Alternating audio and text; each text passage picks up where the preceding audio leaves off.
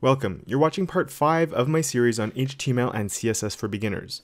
My name's Kevin, and this week we're looking at creating links in our code. So let's hop to it.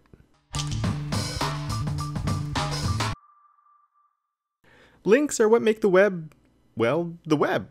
It just wouldn't have worked if we couldn't link from one site to another. What would be the point then? The whole idea behind HTML, HT is hypertext, and it's not normal text. It means we have hyperlinks, and they link from one page to another, or from different parts of a page. From the top of a page, we can link to lower down in the same page. Like paragraphs and headings, links have a tag, and they're not the most intuitive tag, because they're not really link tags.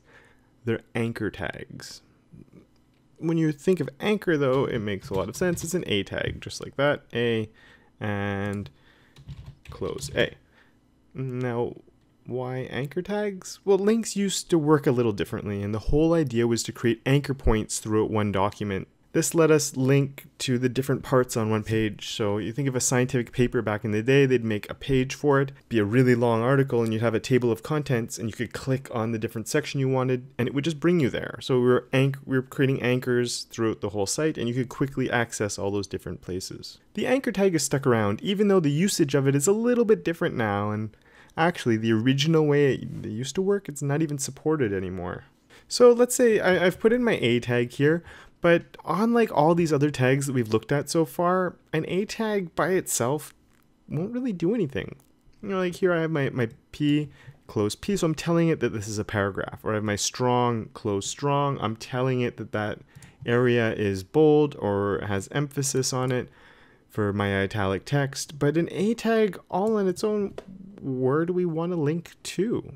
So we have to learn a little bit of new vocabulary for dealing with links, and that word is attribute. We're going to see some other attributes as we go on, but for links, the most important one, and the only one we really need, is the href. So this link's not going anywhere, it's not really showing on my page, but I have to give it an href. So I'm going to do href is equal to. And you can see my code editor has actually changed the color of that. Let's just take this out so we can see it all on one line actually. Don't like that. I'm just going to delete all of this actually. Let's start my link there so it's right at the top and easier for you to see, and we don't need all these other things in here anymore.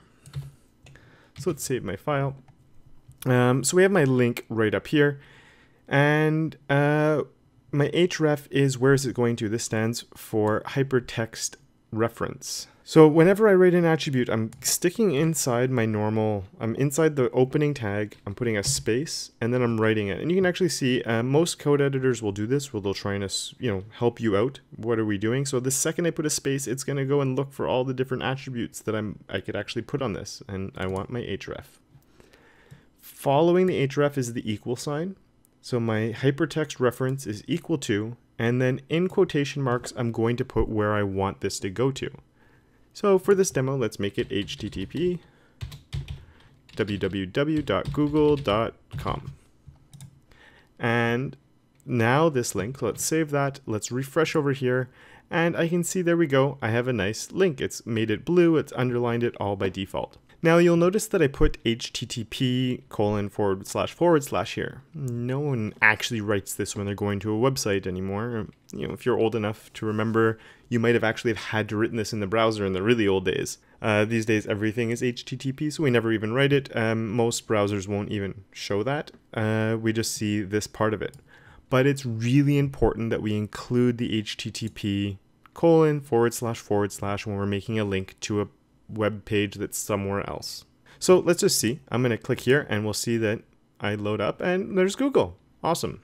So I'm going to go back and let's just take that HTTP out and show you what it does. I'm going to save and I'm going to refresh and I'm going to click on this and the file's not found. And if you come up and look in the address here, it's looking for it on my desktop in my first website folder that I created, and then it's looking for a file called www.google.com inside of there, and obviously that doesn't exist. Without the HTTP, it thinks it should be looking inside that site. So I'm going to undo, bring back my HTTP, save that, let's go back, refresh, and try again, and now we can see it's actually working. Awesome. And what this is called is an absolute link. The path here is absolute. It's the exact address for google.com. By including the http:// we're telling the browser this is exactly where it needs to go. This is the exact address. It's the absolute path. If I want to link to another page on my site though, then we can use something called a relative link or a relative path. So let's make a new file, and I'm going to copy this. So let's just go copy, make a new file, paste all that in there, but all the way up at the top, I'm going to change this to say page 2. You also notice that everything's in gray right now. So if you remember back to the second video in this series when I made our first page, and let's just change our title here too, actually. It's not my first web page, this is page 2. You'll remember that when I did that one, we had to save our document and tell the browser it's an HTML file. Right now, my code editor, even though I have all this stuff up here, my code editor doesn't know this should be an HTML file. It's only going to know that once I go and I do my save. And let's just call this one page2.html and hit save.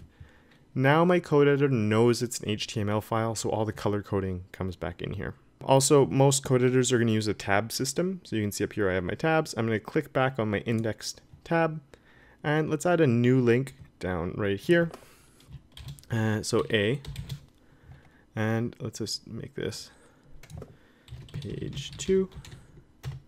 Whoops, sorry about that. Page 2, close A, and then I'll come back into the opening, href is equal to, and in this case I don't need an absolute path. I don't have my HTTP, I don't need to include all that.